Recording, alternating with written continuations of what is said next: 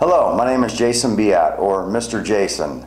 I am assistant principal of Oakville High School and have had the unique privilege to be a mentor in the Building Leadership and Change through School Immersion program at St. Louis University. Throughout the last 8 months, I have been immersed in this experience and have been forever impacted. This experience has been extremely valuable, not only for the participants, but for the partnering districts. Our staff and students have been greatly impacted. Probably the greatest benefit that has come from this experience is how much our school has learned from the Saudi participants. Well, not only were students impacted, I found that our teachers were personally impacted, myself included. I grew up in a very small town that was mostly homogenous. Everyone looked the same. And for me, this was interesting to see how people on the other side of the world lived. So I would say that our students benefited, but our teachers also benefited. Each day, Reem, Khalud, Iman, and Abir gave a presentation to our students about Saudi culture. Our students had the following things to say about the experience. Whenever they came in, they completely blew me off course and changed everything that I thought. What do you think now? I think it's a really interesting place and that it's a really interesting culture. Here are some quotes from our classmates from the school. I found their perspective on things really interesting. I love how they are open. They are not as strict as I thought they would be. They were very kind and spoke our language better than I thought they would. I found it interesting that they would have the same mindset as us. They are proud of their country and who they are. Some more quotes from our classmates include, I feel ignorant for not realizing how up-to-date this Saudi society and technology was. I enjoy hearing about their home that they loved. America has such a horrible outlook on any other religions that aren't Catholic.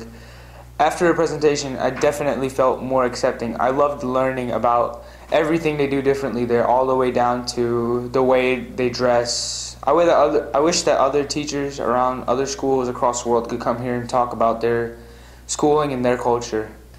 From the participants' standpoint, they received a great first-hand look at American education. They were able to see some things that were similar in both countries, as well as some things that were different. In short, I think the participants learned so much that they can take back to the nation of Saudi Arabia to improve their country. Programs to enhance student achievement, teaching techniques, trends, values, norms, and ideas are all things that the participants are bringing back to Saudi Arabia. But by far, the most meaningful part of this experience is the relationships and friendships that have been formed. The 4 ladies that were at OHS did not know each other prior to coming to America. There is no doubt that they have become dear friends and colleagues because of their experience. In addition, there is no doubt that I have made 4 new friends from this experience. Our participants exposed me and my family to their culture, took us to experience traditional Saudi cuisine, and were generous enough to give us traditional Saudi clothing as a token of their gratitude. They educated me, inspired me, and have forever changed my view of Saudi Arabia and the people that live there.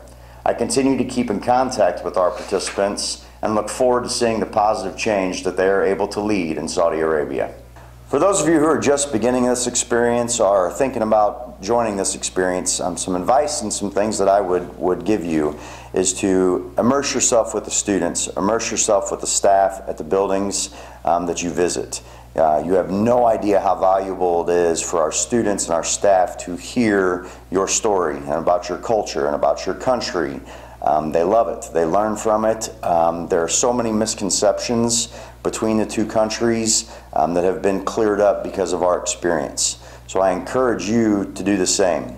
Our participants gave presentations to our students on a daily basis. Those were by far the most meaningful portions of the experience from our standpoint. I encourage you to do that. Share your stories and share your culture with our students because I think that is the thing that makes this experience so meaningful for both sides. I also encourage you to travel our country. Our participants were able to go to a variety of places. They went to New York, they went to Miami, they went to Chicago. They experienced American culture and traveled and saw things that they may not have otherwise had the opportunity to see.